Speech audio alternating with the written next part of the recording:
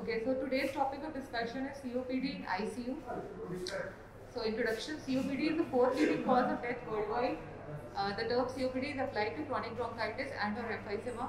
ACOPD definition, an event in the natural course of disease characterized by change in dyspnea, cough or sputum.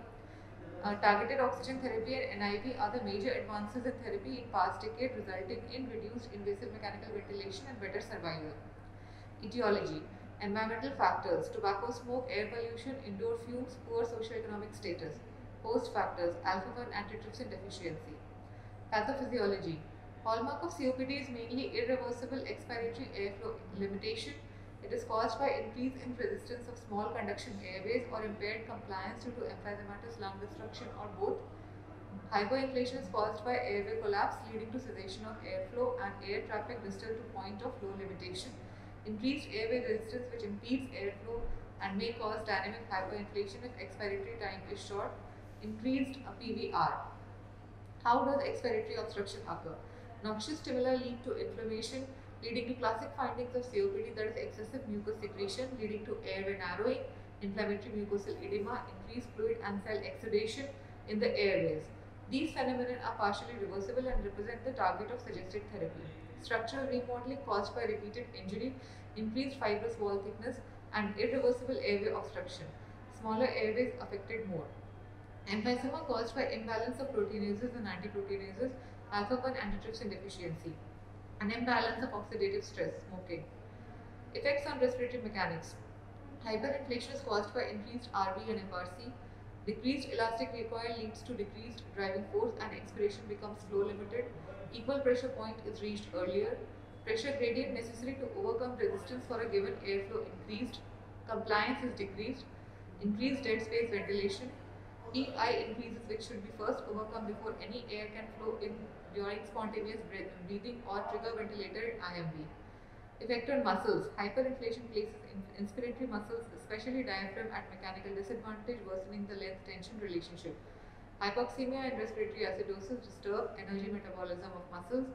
Respiratory cachexia and malnutrition further impair the muscle strength. In severe COPD, minor changes in workload may lead to rapid worsening. Precipitants of acute respiratory failure. Infective, including aspiration, left ventricular failure, systolic and diastolic, sputum retention, post-operative traumatic, pulmonary embolism, pneumothorax and bullin, uncontrolled oxygen, sedation, medication non-compliance, nutritional, potassium phosphate, magnesium deficiency and alcohol excess, and sleep apnea. Infections. Streptococcus pneumoniae, Haemophilus influenza constitute 80%, Moraxella catarrhalis, Mycoplasma pneumonia, Pseudomonas aeruginosa, and viruses 20 to 30%. Pneumonia is estimated to account for 20% presentations of mechanical ventilation. Heart failure. LV systolic failure may result from coexisting ischemic heart disease, fluid overload, tachyarrhythmias, biventricular failure due to cor pulmonale. LV diastolic failure more common, hypoxemia, tachycardia, IP causing pericardial constraint, and RV dilation. Increased work of breathing causes tenfold supply of blood to respiratory muscles, increased demand on cardiac output. In a recent publication in 2006, 51% patients of COPD have echo evidence of left heart failure. Uncontrolled oxygen. It may precipitate acute hypercapnia in severe COPD patients by shunting blood to low PQ units and increasing the dead space, loss of hypoxic drive, dissociation of CO2 from hemoglobin molecule, Haldane effect, anxiolysis and reduction in tachypnea.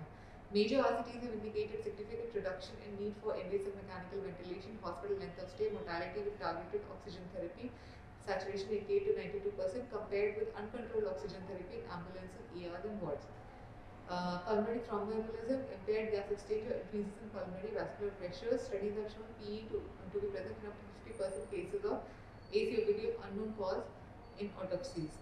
Diagnosis. Parametric health and classification. Global Initiative for Obstructive Lung Disease criteria for severity. Gold criteria. All have FEV1 by FVC less than 70%.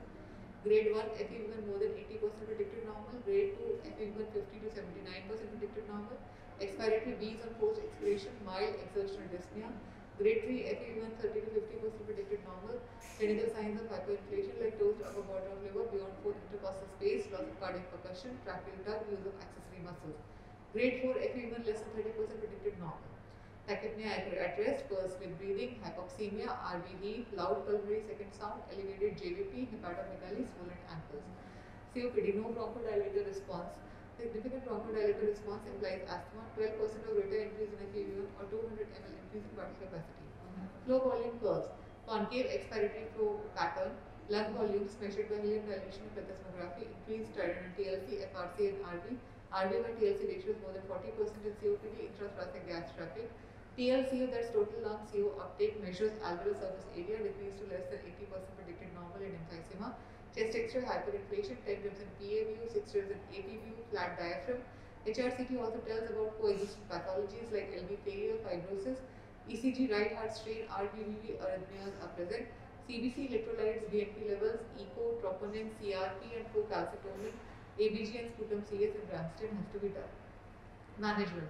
Chronic airflow obstruction cannot be reversed, so acute management of COPD is directed at reversible pathogenic mechanisms like pulmonary infections, airway tissue inflammation, bronchoconstriction and supportive of failing muscle function.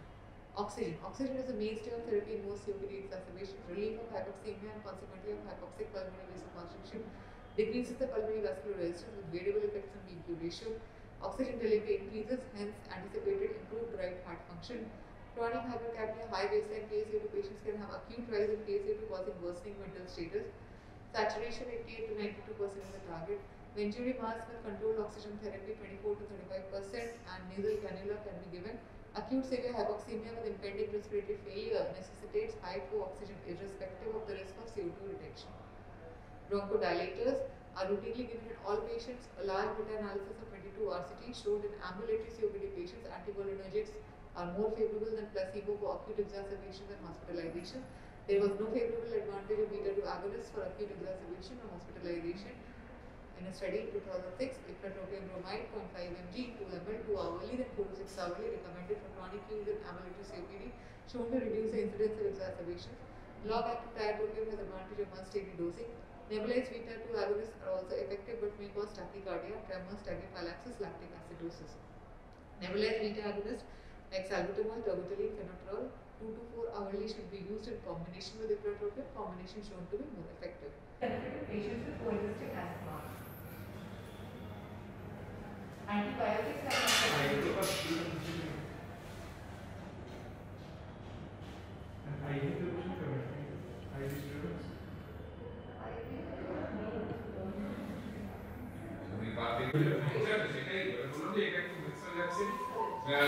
because the heading is COPD in ICU. But again, now with NIV and all that, a lot of patients actually can take things orally. But yes, the face can't go through. I think methylation not more than 240 mg per day. Again, 240 is a high. See that again, you will. They are not possible exact dose, but not less than 240, not more than 240. Basically, duration the patients, there are two types of patients who come with exacerbation. There are always charting and charting and they will have more bronchospasm, muscle spasm component rather than the other part. And there will be patients who have been grounding for 3 weeks and then got a worse symptom. So, as a practical tip, I can say you can shock people to be controlled by but this is what the practice of most respiratory physicians will find. They will require a slightly longer course. While they go quick tested, they might get away, you might get away with a short course. The idea is that, when the long-term nature of side effects are so you have to keep that in mind. But 240 milligrams is a big dose. If you look at hydrocarbon, what is the recommendation? If you look at asthma, if you wait for the sort, the equivalent dose out. 40 mg prednisone because how much of prednisone? 5 milligram prednisone is equal to 4 milligram methylprednisolone. So multiplied by 8, so 8 5s are 40 is prednisolone, so 8 4s is 52. So, and you see again, kilogram by so if you talking about the absolute doses,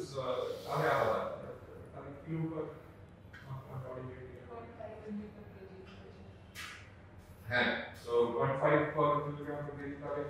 Our average Joe will get a small dose.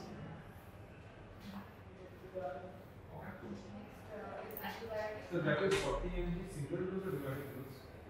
Yeah, I did that on matter daily, and I normally get a whole day. I see the fact that you give IV higher cost. And clinically, action the given at a short start, because the diarrhea or again, if you put a tablet for I normally split it. Normally split what doses? See, well, the way I need to say moderate exercise, much moderate exercise, I give them 10 milligram TDS for 5 days, 11 milligram daily for 5 days, 7 milligram also 5 days.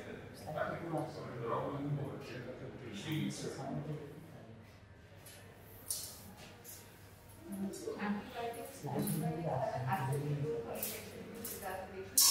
The patient presenting with increase in volume of urine or use of invasive ventilation benefit from the 7-day course. Routine fecal culture is recommended in 8 days.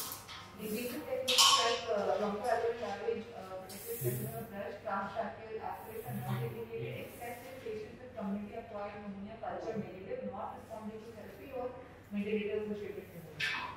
Severe exacerbation should cover resistance of another step to donors or MRSA. Later over, we have to consider the background of the patient. The diabetic and things like that, they will have a high chance of colonization in these organs. Also, these come from an institution, as in but otherwise, community PST, multi PST, non-diabetic, monosteroid, non-pine. Then, first line is probably. As it is, if you look at antibiotics have an accepted role, but what percentage are due to bacterial infection is exhaust. And the traditional thing is that every time they come, you set up a transient ulcer. And because these patients have a tendency to come back again and again. And then you will have some information you will take on it over, or you can use it. Previous, which is what the standard methodology is looking at with all sorts. Sir, what percentage of your patients admitted under your care who eventually land up in the ICU are not treated with antibiotics? Your practice? 100% patients everywhere in COPD are treated with antibiotics. Even the top guys who write textbooks and editors of journals, during their talk they might say something, but I have worked for some of them and they all use antibiotics. And I think if I was the patient, I would want some antibiotics. But yes, not when I want to. That's true. So, anticoagulant, subcutaneous cyclosporine PD recommended for BD prophylaxis, electrolyte correction, decreased level of potassium, phosphate, magnesium, calcium may impair respiratory muscle function. So, we have to correct that. Nutrition. Malnutrition increases mortality in COPD. Recent studies show children must mask the challenges related to muscle dysfunction in COPD. So, special care to avoid overfeeding in COPD, especially carbohydrate rich, because it may elevate the oxygen consumption and CO2 production. It's recommended that enteral alimentation provide total calories of 1.25 to 1.3 times the resting energy expenditure, targeting a respiratory quotient of 0.7 to 0.8. So, carbohydrate calories have to be restricted to 40%. Chest physiotherapy. How will you target the respiratory quotient? Yeah, these are research tools, not common later practice, but you can get what's called a metabolic monitor. And you can connect it with the respiratory circuit. So it takes in the oxygen the patient is getting from the ventilator settings, CO2 comes up, and it works out the respiratory quotient. So you are monitoring the saturation, the respiratory quotient, and these we as involved in the study and resuscitation করলে উনাশামে করলে for idea they were trying to do some work, but nobody does this very well. And I remember when I was talking your age and I mentioned all this carbohydrate and carbohydrate CO2, and I remember Asfaru telling me, Satish, I have never seen chicken tikka masala giving respiratory failure to anybody. The important thing is these patients need to be fed. But COPD, the emphysema patient, they lose a lot of weight. And there is some physiology which we don't know exactly, right? Weight power there were some people who used to admit these people and give them nocturnal supplementary feed. Fine gold and they would give them supplementary calories. But weight was very difficult. Some malignancy Nsh-ICU will probably someone will understand it better. So, and the test therapy is both curative and preventive. We have to encourage stopping and deep breathing. These are the two most important factors. And verbal positive expiratory pressure and inexpensive method of food clearance. Nebulized mucolitis like NAC, no established benefit, though continuously proposed. Oral mucolitis have shown to reduce cough frequency and severity. Hemodynamic management. So, chronic pulmonary hypertension, increasing peak and hypoxic pulmonary vasoconstriction all lead to acute worsening of right heart failure. So, maintenance of NAC is important. Judicious fluid administration, avoiding overload, as it may worsen hemodynamic status in patients with poor pulmonary. Avoidance of the loss of intravascular volume. In normotensive patients with impaired tissue perfusion, dolutegravir is reasonable choice. In hypotensive patients, we can add norepinephrine. So, NIV. Acute respiratory failure requires ventilatory support. Arterial pH reflects acute worsening of alveolar ventilation and regardless of chronic levels of pH, it is best marker of severity. So, we have to see the arterial pH. The goals of NIV are respiratory muscle rest, ventilatory support during treatment of reversible conditions, correction of severe hypoxemia and hypercarbia. Severe arthritis confirm efficacy of NIV in treatment of acute respiratory failure during ACOPD, improve survival, decrease invasive mechanical ventilation and length of stay in ICU and hospital. So, indications of NIV are acute dyspnea, respiratory rate more than 28 breaths per minute, PaCO2 more than 45 mmHg with a pH of less than 7.35 despite optimal medical treatment and not related to excessive supplemental oxygen. Initial guidelines suggested NIV to be used in the pH range of 7.25 to 7.35, but recent evidence suggests NIV to be useful in patients with lower pH values associated with more severe hypercapnia, even up to 100. Recently, extubated patients, NIV has shown to reduce the reintubation rate, and NIV is usually delivered in assisted ventilation modes, but no difference in success rates found when it is applied in control modes also. This was one of the most exciting developments in safety activity. I see acute medical admissions. In the boys, 80% were either cardiac or pulmonary. So they were unstable angina, acute coronary syndromes, or they were COPD exacerbations of cardiomyopathy. It's a huge number.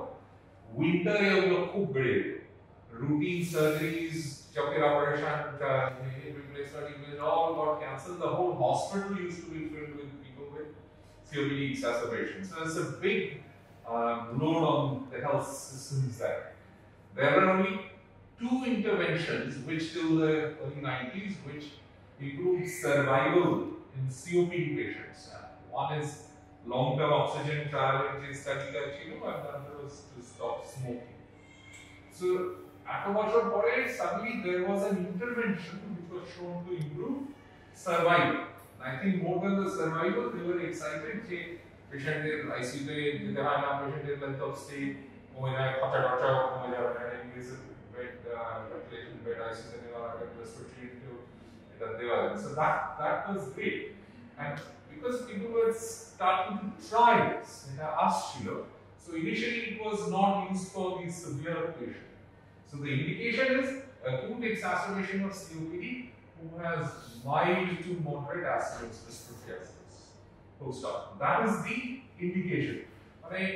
COVID respiratory rate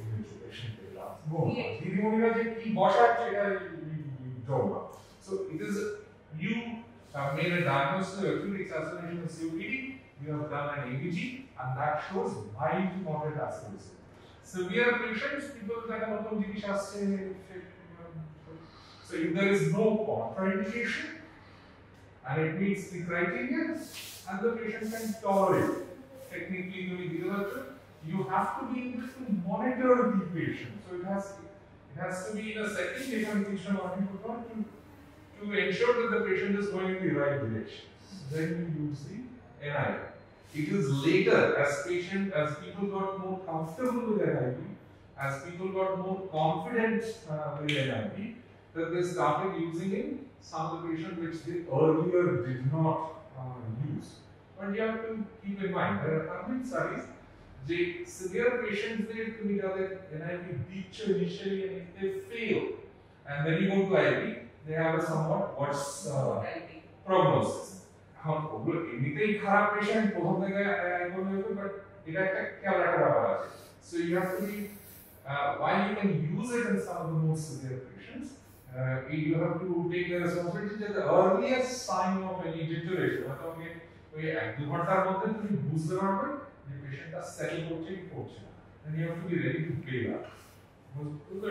So if a patient comes at 2 o'clock at night and if the patient is reasonably sick, it is best to intubate and ventilate. কারণ ওই সময় সব রকম monitoring and ভালো। But yes, if somebody is coming at 10 o'clock in the morning, you know you're going to be there and you're going to be able to take charge, and if whatever the last cell you will mobilize in the ventilation. So it a care.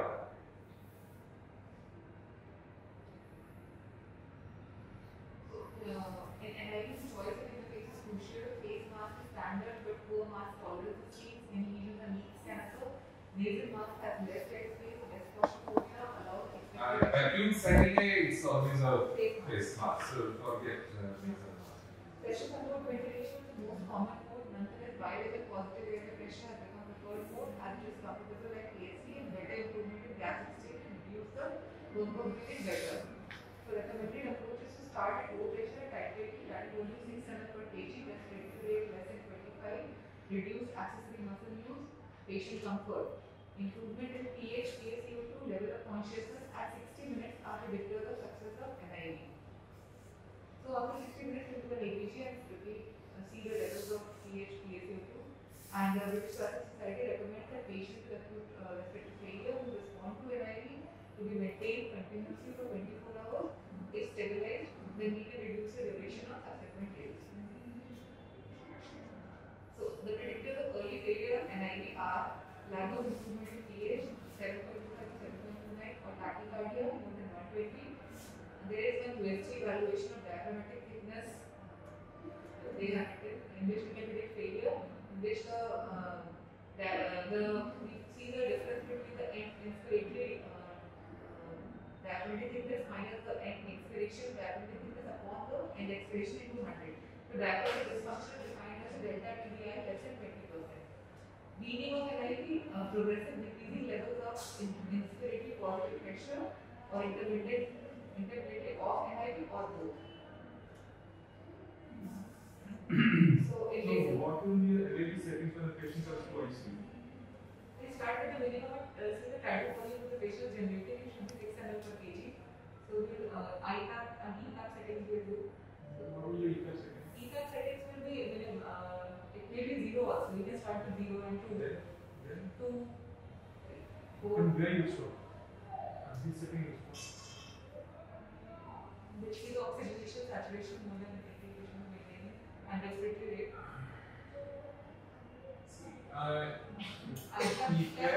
Difference of ICAP and ECAP. Difference between ICAP and ECAP besides your tidal volume. And ECAP should be such that all the patient respiratory effort is being converted into its breathing. It's acting like a trigger. All the patient trigger is converted into patient's breathing. The patient breath and synchrony is there. The patient breath and the breath. So that So is how will the impact that? Yes, sir. How will the impact signaling? Sir, we need to see that once you start with 0 ECAP, not 0, I will start with 2 to 5 ECAP. I think gradually you see that when there is an asynchrony in the ventilation. See, what you are talking about is a pretty severe patient. See, if you see the early machines, the basic machines, they put a box factor, high single tubing around factor, আর দুটোই setting থাকে, একটা ইপ্যাক আর একটা I-PAC, আর কোনো oxygenation ওটা দিয়ে এন্ট্রেন করতে হতো, so you would not have a handle on the FiO2 as such, and they were just simple boxes. ওতে তুমি বাকিগুলোতে টাইম ভলিউম কিছু জানতে পারছো না, etc. So you are talking, initially relatively less sick patient.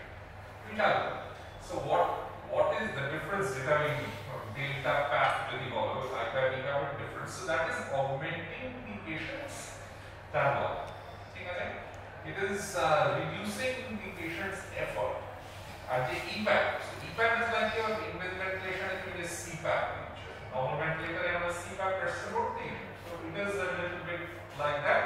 Normal ventilator তুমি বাকি সবগুলো দেখতে পাচ্ছ, এখানে সেটা দেখতে দিতে পারছো না in the basic ones. Now you can, but that is taken away. So all these studies were done with very simple boxes. Okay, তোমার যে dynamic airway obstruction, think also, say when the patient is trying to breathe out, are closing volume, the longer it cannot go. So if you have a degree of positive pressure, then that does not happen. So that is very useful. Okay? So most patients, you would start off with something like 3 to 5 or 4 to 5 of EPAP, and an IPAP of something like 10. Okay? And then you see what is happening, and then you titrate. When I talk about patient, they can titrate for the when you put it on, if you have a big fat patient, IPAP patient, and heart rate settle hoche, and patient more comfortable hoche, his shoulders are relaxing, gassy hoche. The opposite will happen, they are agitated, tachycardia, he's not cooperating. So then you know that he's not going to settle. So again, you can try, if the gas is okay, then you can try increasing the pressures a little bit. Otherwise, you need to get better. When you have got this mode in your invasive ventilator, when you can see a lot, but seeing a lot, it help you practical. So you have to use these two levels of pressure. So the initial setting is IPAP. Oxygenation is you apply your physiological air pressure is important. So again, you have to keep in mind that these are again COPD patients. So the risk of aroma, etc. is much less. But there are patients who the CO2, etc. you will not be able to bring it down unless you have very high pressures. Again, EPAP generally 8 over the giant, but IPAP we have gone up to 28, 30 to augment the CO2 washout in those patients. EPAP for oxygenation. Yeah, MAP is for oxygenation, so but EPAP is like CPAP, so it contributes more. And our average time in the respiratory cycle, short-term factor, so whereas IPAP is contributing only during the inspiratory time, which is 20% or 30% of the respiratory cycle. সেটা বাড়াতে ততটা contribute করবে। পেশেন্টের respiratory rate বেশি থাকে। হ্যাঁ। ব্ল্যাকের জন্য তো আইপ্যাপটাকে তোমার দুটোই হেল্প করবে, মানে বেসিক্যালি পেশেন্টস দুটোই both will help. Patients oxygenation and work of breathing দুটোই improve করবে, patients respiratory rate will drop, which is an important indicator that it is helping. Initially, all the patients fight only. You have to stand there and titrate. Yeah, that is right. মানে basically রান্নার মতো আর কি, যে তুমি চেকে দেখবে আর কি মাছ এরকম। India essentially the CPAP of spontaneous respiration and the PEEP of mechanical respiration. Correct. মানে ওখানেও spontaneous CPAP এর support করতে। So yeah, what are a normal ventilator we are used to calling CPAP, here it is Ideally with the recruitment procedures. What is opening of the it primarily reduces dynamic airway obstruction and it augments the tidal volume and reduces work of breathing because this patient is breathing. air traffic part of it. Air traffic কমাবে, হ্যাঁ, মানে technically আমরা বলি যে বেশি খেলে কাজ, but basically these patients are essentially breathing spontaneously, so you don't worsen things that because the respiratory time easily control process. This is spontaneous respiration. They will increase the alveolar pressure, so the equal pressure point will be shifted towards a more contagious Correct. area. Correct. So the patient, the dynamic airway collapse will not occur. Correct. So it will reduce the air obstruction. Up to how much you can increase? Actually, in COPD there is chance of pleural chance of aorta also. হ্যাঁ মানে এই যে ছোট machine গুলো এগুলো দু ধরনের পাওয়া যায় একটা মেশিন আছে যেটা 24 এর উপর যেতে দেয় না আর কিছু মেশিন আছে যেগুলো 30 অবধি দাম মেশিন আছে তুমি যখন এই ভেন্টিলেটর ইউজ করো you can go up pressure but তোমাকে যদি ভাবতে হবে যে if you are giving that sort of pressure and you are not getting that then whether I should be continuing this or go for intubation ventilation আর মানে হ্যাঁ ওই রিস্কটা তো আছে কিন্তু মানে you have to take that risk, you have to get the patient better, you have to monitor it, and because of mask মানে it is not a completely airtight system, so it's hard, which are part of the game when you are doing NIV. So generally সমস্যা হয় NIV. If you put the same pressures with an intratracheal tube and a cup seal and all that, then you might land up with a little bit more. So should we keep that as an auto peak of this patient when we are increasing the peak level? Say that again. How auto peak means if we increase the peak level so much. I think when she comes to invasive ventilation, she probably come to auto peak. We'll discuss that. It's very important in this. Because the patient are breathing spontaneously, so তোমার খুব বেশি তার control করার সমস্যা নেই। আগে যদি auto কি হচ্ছে তাহলে সিভিয়ার থ্রম্বোস্পাজম আছে তুমি ফেলে ঢুকিয়েই যাচ্ছ so that patient in 1 hour his gas exchange will be what's of clinical use.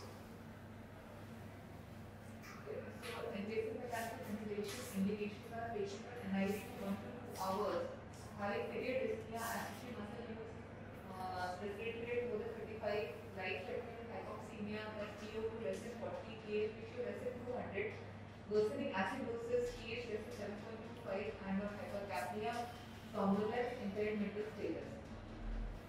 Most common indication is contraindication. Most common indication is contraindication. Any condition that has Impaired contraindication. mental status. So electrical manifestations, respiratory arrest, cardiovascular complications like hypertension, shock, heart failure, and others, sepsis, pneumonia, barotrauma, massive pleural effusion. Patients cannot be managed on NIV. Okay, so ventilator strategy control modes.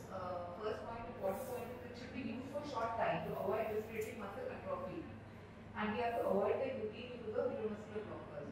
So targets control mode is correction of hypoxemia, that's pH go to target more than 60. Correction of life-threatening acidemia, pH is less than 10.2.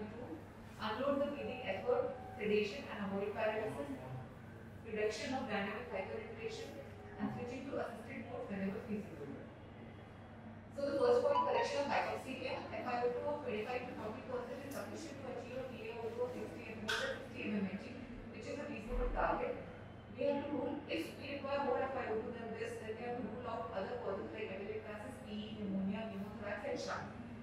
Second point is to correct the respiratory acidosis. So chronic hypercapnia causes compensatory metabolic acidosis.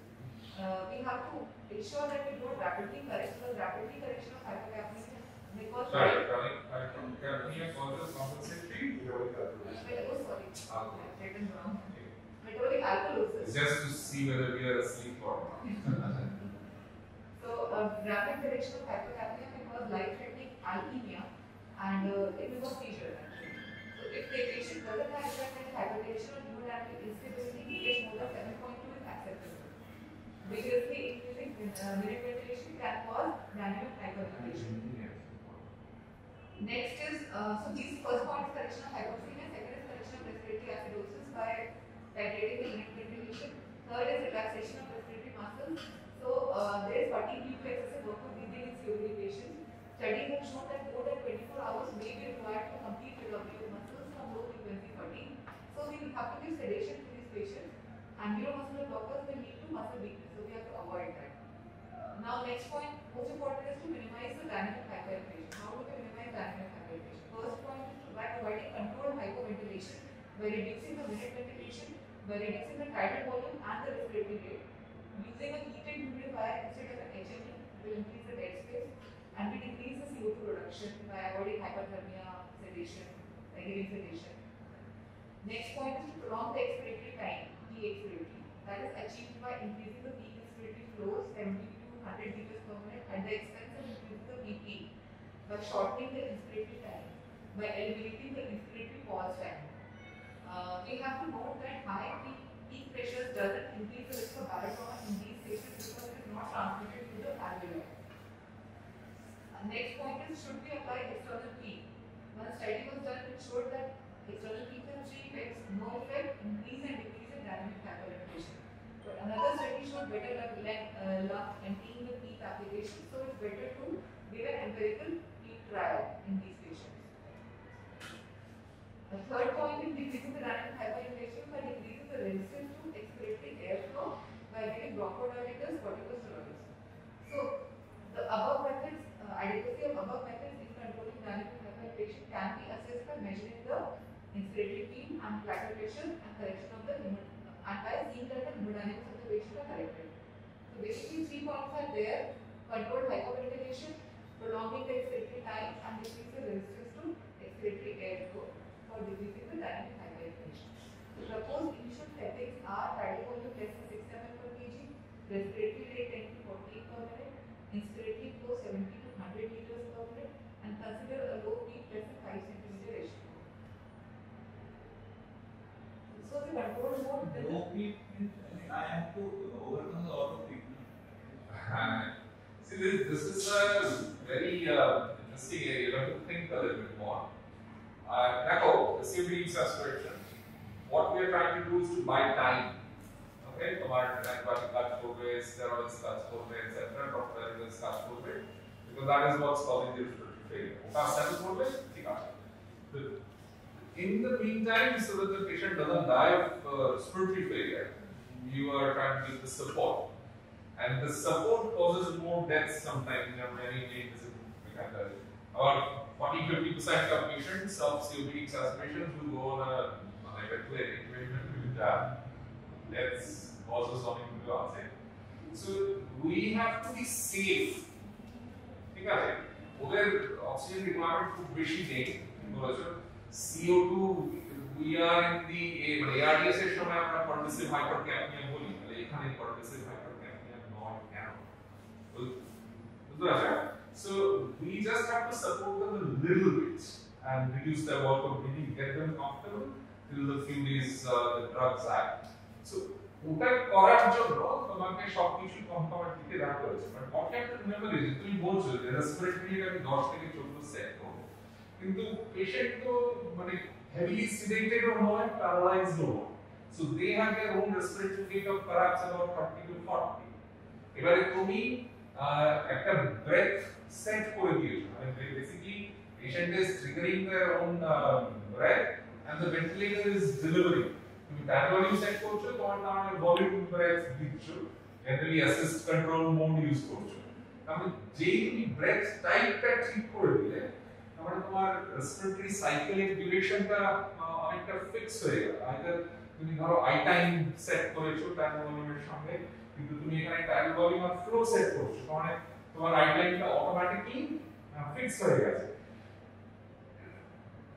the e time will vary because তোমার I টাইমটা fix হয়ে গেছে so পেশেন্টের যদি 20 respiratory rate থাকে তার e time একটা থাকবে পেশেন্টের যদি 30 রেসপিরেটরি থাকে that will happen more at the expense of the E time because I time তুমি ফিক্স করে রেখে দিয়েছো তো সেখানে তোমার এই অটো পিক শীটের ব্যাপারগুলো চলে আসে and that is a risk and we know that if we don't take out as much as we put in there will be auto peak there will be dynamic hyperinflation risk of barotrauma hemodynamic compromise আর শুধু সেটাই না যেই তোমার ধরো auto pick হয়ে গেল একটা তো তুমি ধরো 5 পিক কি 4 পিক সেট করেছো এবার তার সঙ্গে যদি আরো 5 টি অ্যাড করে দাও অটো বিপ অ্যাড করে তাহলে 10 হয়ে গেল এবারে তুমি তোমার ট্রিগার সেট করে রেখেছো ধরো 2.5 centimetre or 3 centimetre or something like that তো ওই এতটা তলায় 3 সেন্টিমিটার যেতে হবে before the patient triggers the ventilator so patient will struggle so trigger করতে পারবে flow you have given a good flow that they can ব্যাপারটা না হয়। So that you have to keep in mind that most patients, we dissect for patient is not going to breathe at 10 to 14 unless you sedate and paralyze, which we don't do for most COPD patients. We keep them lightly sedated.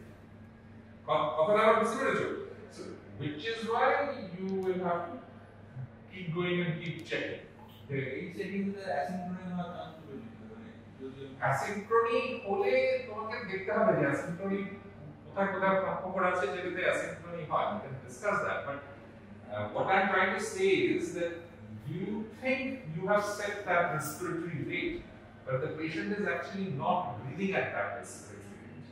Patient is breathing at say 30. তাহলে তোমার প্রত্যেকটা respiratory cycle is about 2 seconds. Like 30 times হচ্ছে 2 seconds. আর তুমি flow আর volume set করে দিয়েছো, তার মানে expiratory টাইমটা তো ফিক্স হয়ে গেছে। তো এই তিনটে প্যারামিটার তো আছে না, যে মানে ফ্লো আর ভলিউম আর টাইম। তো তাহলে এক্সপিরেটরি টাইমটা যদি ফিক্স হয়ে যায়, suppose let us say your expiratory time is fixed at 1 second and তাহলে about 0.8 সেকেন্ড, তাহলে তোমার এক্সপিরেটরি টাইম তো রইল 1.2 সেকেন্ড বা 1 সেকেন্ড। তাহলে তুমি যে বলছো যে এক্সপিরেটরি টাইম লম্বা দেওয়া উচিত, 1:3 দেওয়া উচিত, সেটা তো হচ্ছে। The other thing is you have said, don't worry about the peak pressure because that's not the pressure that is going to cause the trauma. That is okay, but when the peak pressure touch করে later, এখানে খুব high pressure touch হতে পারে, তোমার peak pressure লিমিটটা exceed generally করে যায় unless you have gone in and touch, তখন তোমার breath terminated হয়ে যাবে। So though you may have said 6 mils, but the patient is not going to get the 6 mils unless the বারবার panic করছে, high pressure alarm হচ্ছে, তুমি গিয়ে ওটাকে 50 থেকে করে এলে যে না, কিন্তু 50 থেকে করে এলে তখন ছেড়ে দিতে হবে, বিকজ তারপরে তোমার ব্রঙ্কোডাইলেটর এগুলো কাজ করতে আরম্ভ করবে, এরপর অবস্ট্রাকশনটা কমতে আরম্ভ করবে। You don't want pressures to reach that level. আমার কথা বুঝতে পারছো? So your ventilator settings have to be very careful. You have to decrease the respiratory rate to avoid the breath stacking and increasing of the dynamic. Right. So how do you decrease the respiratory rate? Is this spontaneously breathing patient? I think it's not practical. I call it a respiratory. Sedation to the হ্যাঁ, you'll have to, but patient এর normal respiration suppress করতে কিরকম sedation লাগবে? মানে what will happen is যে তুমি দিলে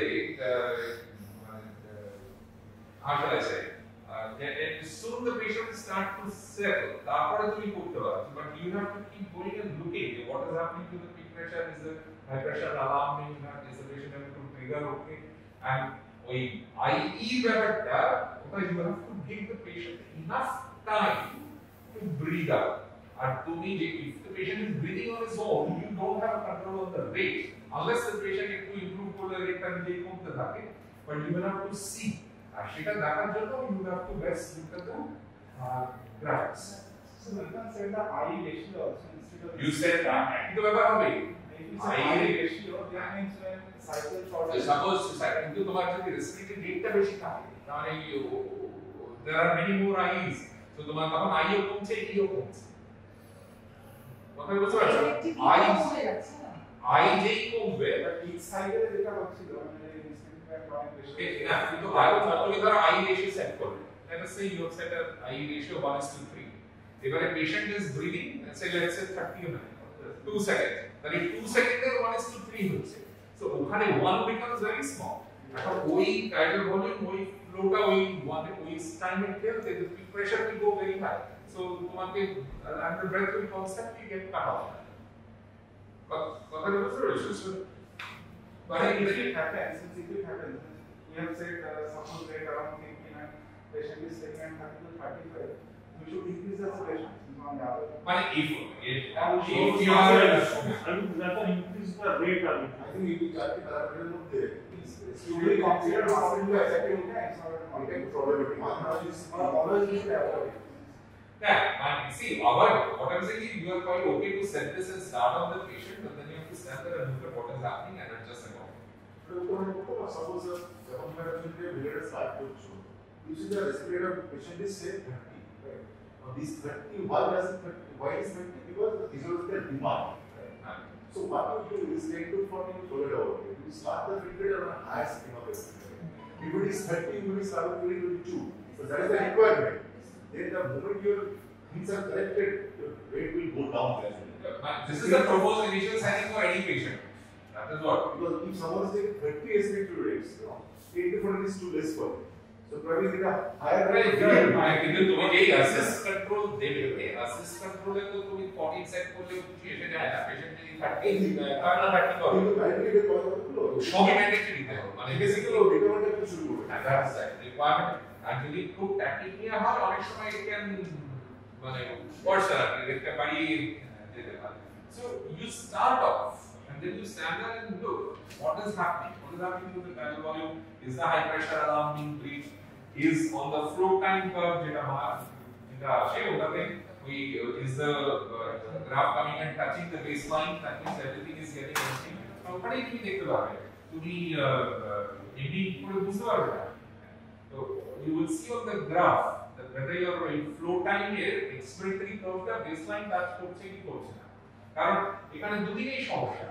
তুমি যদি tidal volume বাড়াও তাহলে তোমার প্রেসারস গুলো বাড়ছে আর তুমি যদি না মানে এক্সপিরিয়েন্স টাইম যদি না অ্যাডিকুয়েট দাও তাহলে তো ওটার একটা অপটিমাল জায়গায় রাখতে হবে আর এখানেও you can not rush to reduce CO2 because of some of this factors যদি টাইম ভলিউম একদিকে বেশি বাড়াতে পারছো না তুমি এক্সপিরিয়েন্স টাইম তোমাকে বেশি বাড়াতে হয় তাহলে রেসপিরেটরি রেট কমবে মানে এন্ডিং মিনিট ভেন্টিলেশন কমবে তাহলে CO2 টা তত চট করে নামবে sometimes you just have to sit on it as long as the patient is reasonably comfortable ওই 7.42 এর কোথায় গেলে একটু বাইকা তুলে দেবে পেশেন্ট তো ভেন্টিলেটরে আছে পিএইচটা ঠিক থাকলেই হলো মাত্র তো মেটাবলিক আলকোহলিস এর বাইকা যদি 40 থাকে 45 থাকে doesn't matter as long as your pH is reasonable.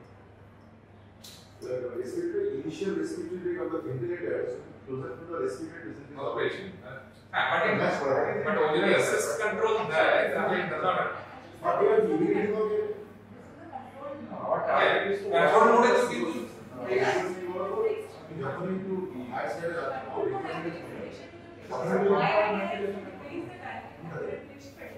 control the balance. But see, control mode is when the patient is not breathing on long control. So তখন you want to take full control তো তুমি দেখছো so সেটা তোমার ওদিকে patient এসে selected রয়েছে paralysis ওয়ের of হয়নি that is fine. But COPD যদি তুমি sedation দিয়েছো প্যারালাইসিস দিয়েছো ওয়াটার দিয়েছো ইকুইপ করছো ভেন্টিলেট করছো next 1 ঘন্টা it will be fine. But then you have to try and get on to something either when you SIMP দিয়ে মাঝে you have to let him breathe on his own আর কিছু mandatory breath set for your own so it's more comfortable. But what I'm saying is that when we make some changes then a lot of other things get impacted and the parameters are set for see. We have to be sure that they are delivering what we wanted them to deliver. সেটা কিন্তু ওখানে দাঁড়িয়ে তোমাকে স্ক্রিনে দেখতে হবে and make appropriate adjustments. So that the over start করতে হবে হ্যাঁ so that is fine but then you have to keep looking ঠিক আমি ডায়াগনোসিস চেক করেছি ওটা পাচ্ছে পেশেন্ট না পাচ্ছে না পেশেন্ট ট্রিগার করতে অসুবিধা হচ্ছে কি হচ্ছে না পেশেন্টের রেট বেড়ে গেছে আরে আইটা গন্ডগোল হয়ে গেছে কিনা সেটা একটু দেখতে হবে তাহলে অটোমেটিকভাবে তার যে কনসিকুয়েন্সেস আছে সেটা হবে হ্যাঁ যে কোনো পেশেন্ট খুব স্ট্রাগল করলে তোমাকে ইনিশিয়ালি একটু সেডেশন দিতে হবে but then they will start two set right in the mean time তোমাদের হাতে করা তো কাজ স্যার অটোপিক জেনারেশন যখন হচ্ছে স্যার এক্সপিরিয়েশনটাকে কি মানে আরো এক্সটেন্ডেড মানে 1:4 এর করতে হয় স্যার কিন্তু কি বলছি যে most patients are breathing on their own so it is not that you have a sedated paralyzed patient and তুমি যা খুশি সেট করতে পারো কিন্তু এই patients are most of them are spontaneously breathing so how will you set মানে তুমি করলেও খুব একটা লাভ কিছু হবে না যেমন যে পেশেন্টস আর breathing করছে স্যার এগেইন চান্সেস কি ওই রিভার্স রিটার্ন টাইগে গিয়ে if you have a lot of autopsy there are three major concerns that come. One is the increased chance of new person. Second is the venous return coming out as left cells made fluid delay and the third is what I said that it will cause the patient difficulty trying to trigger because he will have to overcome not just the set field also the order the total P to trigger the breath. বুঝতে শুধু তখন ওই টানবে নিচ্ছে না তখন ventilator বসে থাকবে তারপরে ও যখন হাত ছাড়ছে তখন ভেন্টিলেটরের ব্রেথটা আসছে এই নিয়ে তখন ওই এসিস্ট্যান্ট চালু এটা খেলা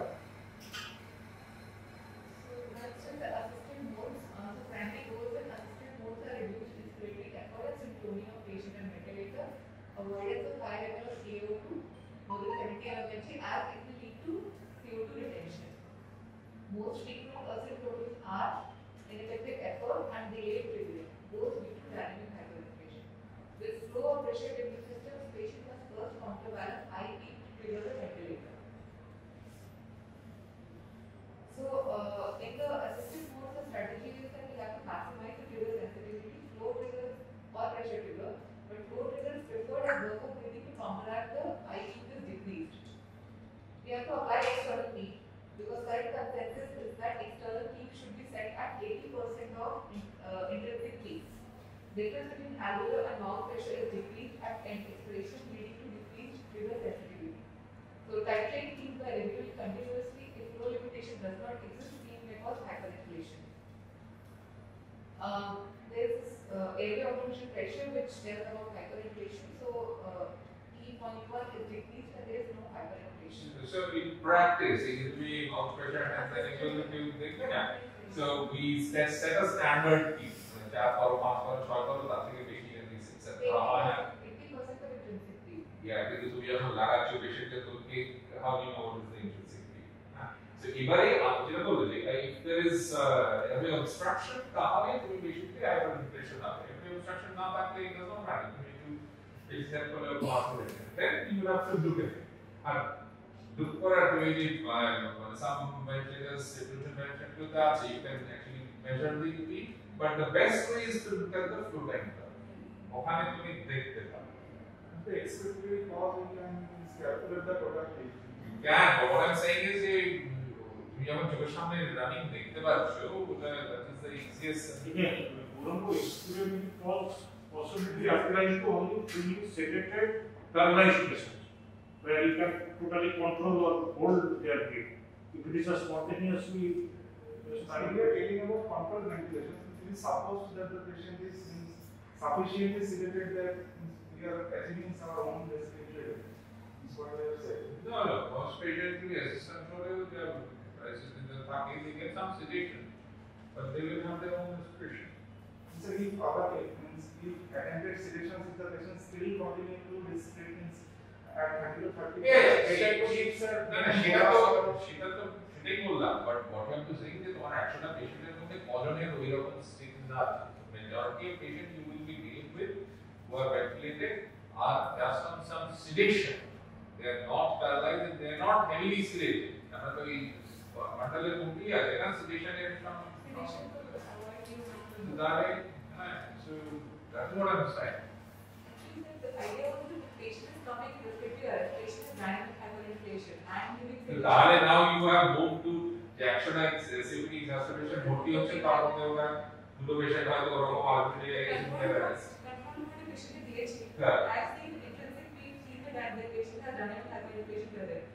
then I can set the respiratory flow because that's starting is totally controlled. The ventilation totally controlled. Sure. Then avoid the mistake. What are the সহজ সিচুয়েশন হয়ে গেল That is very totally controlled. Correct.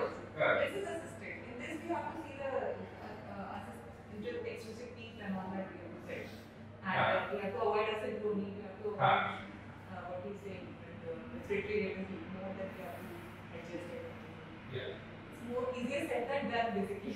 No, দুইয়ের মধ্যে যখন থাকতে হবে দেখতে হবে কি হচ্ছে and it is make a habit of looking at those curves that are happening in front of you মানে অনেক বেশি পয়সা দিয়ে ভেন্টিলেটর গুলো কেনা হয় তাহলে স্ক্রিন ছাড়া ভেন্টিলেটর পাওয়া যায় আলাদা প্রাইসে so it is helpful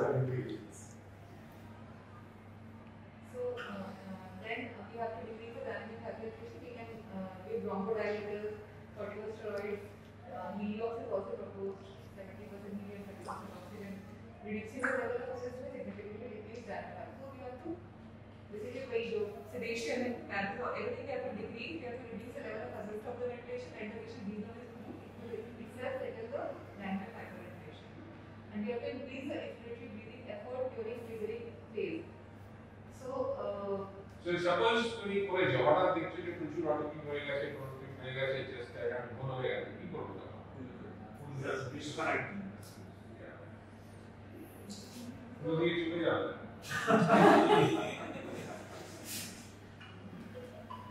So reduce sedation, correct albumin, increase the metabolic rate. We have to correct the infection and hyperthyroidism, panic reactions. We have to see the mental settings are inappropriate and see acute problems like pneumothorax or acute deterioration. So weaning from mechanical ventilation, FiO2, these are the criteria. When FiO2 is less than 40%, pH ratio. So That's greater than 200. pH, I guess. pH ratio greater than 200, sleep 5 centimeter H2, cardiovascular stability, febrile, pH more than 7.35, ECU 50 to 65. Weaning can be continued on NIV. Patients may need Yes, 50-65 pH not pH. Weaning का क्या होता है? That is how you can actually other causes. ECU 50 to 65. In COPD में pH is not a correct indicator. Only pH. pH is more more than than 7.5. Means because you feel a little more comfortable if you see the PCO2 at that level. Possibly Why? 7.2 and PCO2 is 70, it's okay to give the patient. So you have to know what CO2 the patient normally counts. A lot of these patients run a chronic compensated respiratory acidosis, so which brings you to the pH. So you don't aim for a normal CO2 in these pH patients. is wrong on compensated cardiac is I'm sure that a lot of factors come in.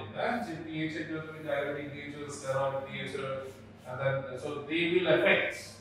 So you have to have an idea of what these patients pH. And I'm sure you gas and available again. From the clinical status of the patient, taking care of our patient. So they have an ashes often gas you will see an acute or chronic acidosis. So you will have an idea of what would be normal CO2 for the level of admission bicarbonate that are PCO2 so you will bring it down to that level. So, intensive care, so they are care bundles and these are the potential precipitating causes. We may have to assess for the need of long-term oxygen therapy. Patients who are PO2 less than 55 to 60 with carbonate, suspect of the obstructive sleep apnea, domiciliary nocturnal NIV support is needed or not in this patient, rehabilitation, pulmonary rehabilitation, vaccination and antibiotics. So, two large trials specifically advocated the use of macrolide antibiotics for stable COPD, azithromycin or erythromycin. And in these patients, yearly influenza and thyroid pneumococcal vaccination is recommended. Yeah, and there's not only the question of NIV vitamin B bar.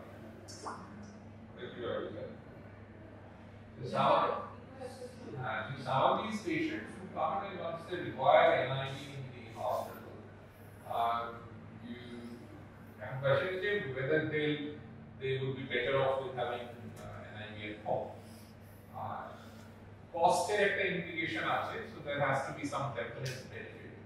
The survival benefit they're not sure whether it definitely improves survival. So that chronic type 2 respiratory failure actually exacerbation in OPH to be NIV they call it invasive ventilation NIV they mean if they use NIV at home, especially high pressures, high tap of 24, then they definitely have reduced number of admissions to hospital. So it is important so they would rather buy and give them the NIV. So definitely we do ask them to get aligned at home. সঙ্গে যদি মোটা থাকে dysfunctional থাকে etcetera তাহলে there are added helpful but survival advantage of chronic home NIV whether I give an answer no problem. মানে হাসপাতাল না আসতে হলেও তো quality of life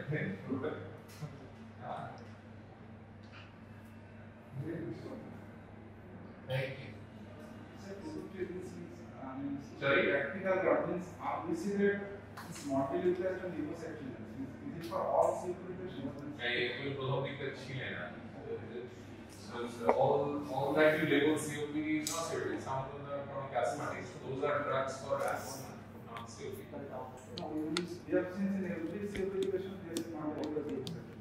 No, they all actually take that along. COPD is a specific disease. Chronic asthma, though they have a common physiology and productivity, they sometimes emerge.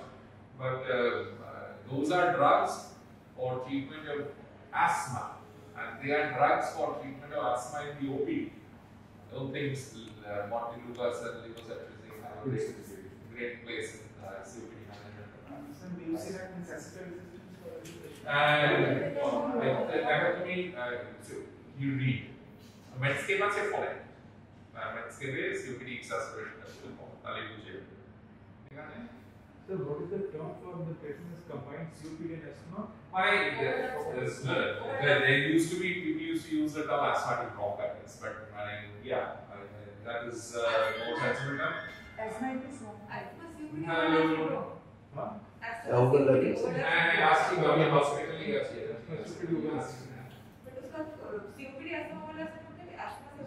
So in my opinion, notes when I write, say COPD chronic asthma, but then there are patients who smoke and have asthma, etc. Then I write chronic obstruction due to combination of COPD with element of asthma. Asthma থাকলে পরের দিকে তুমি অন্যান্য মেডিকেশনের উপরে জোরটা বেশি দেবে আর but you see, যদি 70 বছর হয়ে যায় 40 বছর ধরে সবই রয়েছে, it matters less. But in a relatively younger patient তুমি এই অন্যান্য ওষুধগুলো দেবেই দেবে। এখন এখানে পেশেন্টের পকেট থেকে যায় লিখে দিলাম নিয়ে নিল কাজ করলো না, but if you are supplying the medicines, right? If you are the insurance company, if you are the state health minister, and you are giving the medicine, then you will be rational behind giving those medicines. তবে asthmatics আমরা IV magnesium it helps, but that doesn't help in COPD. Physio গুলো they are like weak. অনেক patient থাকে encourage করলে তবে sputum বার করে there it helps. But otherwise খুব একটা ওই acute stage এ help করে। আর পরে তুমি রিহাব এটসেট্রা করলে সেটা আলাদা জিনিস। আর economic টেকনিকগুলো there are basically others. The only mucolytic that helps in respiratory medicine is something called DNase, which is an enzyme which those who have severe bronchiectasis, cystic fibrosis, or because chronic inflammation, a lot of neutrophil breakdown, nucleus breakdown, and DNA polymers will happen. It reduces sputum viscosity. But we don't use that and it's just too expensive. Does it come in oral preparation, sir? No, it's nebulized. So one question is acute exacerbations of COPD in critical pneumonia means we are getting culture negative, sputum culture negative. We have seen advice like sputum for biofire. Means what is the recommendation? We should advise. See, everybody should get. এখন এটা তো তোমার cost benefit আছে, but যে কোনো infection হলে it is nice to know if you have an infection. এখন if you have a pneumonia তাহলে ঠিক আছে, you can get, but if you have a COPD এক্সাসিবেশন, এখন বেশিরভাগ ভাইরাস কারণ এই যে বায়োফায়ার এগুলো they do molecular test to look for a panel of organisms, তার মধ্যে ওই 2-3টে ব্যাকটেরিয়া থাকবে, বেশিরভাগগুলোই ভাইরাল আর এসব থাকবে। আর এক্সরেতে if you are not seeing a pneumonia তাহলে তুমি আর এটিপিক্যাল নিউমোনিয়া বলছো বলতে। সো মানে এখানে অনেক সময় আমরা দেখি ওই ডাবল অ্যান্টিবায়োটিক কভারেজটা দেওয়া হয় একটা something like augmentin or ceftriaxone or azithromycin, but that is a regime for community acquired pneumonia. That is not a regime for infective exacerbation of COPD. For the police, it's just pneumonia and hemophilus and one extension. So your augmentin is good enough for that. patients have colonized airways with Hemophilus. organisms more than normal as compared to normal population. COPD patients That's right. have normal colonization. So, যারা তার মধ্যে তারা diabetic থাকবে, তারা recurrent courses of antibiotics পেয়েছে, তারা মাঝে হসপিটালে ভর্তি হয়েছে, দে মাইট end up in gram negative. So তারা গ্রাম নেগেটিভ পাবলিশ করে দেবে। তার সঙ্গে এজিথ্রোমাইসিন আর এটা ওপিডি বেসিসে শুধু এজিথ্রোমাইসিন বা ডক্সাইক্লিন দিলেও ওই তিনটে অর্গানিজমস কভার হয়ে যায়। But there is no reason to give this combination unless you are using the regime recommended for 20-point move. Except dunia दिखता है। Okay, guys. Thank you very much.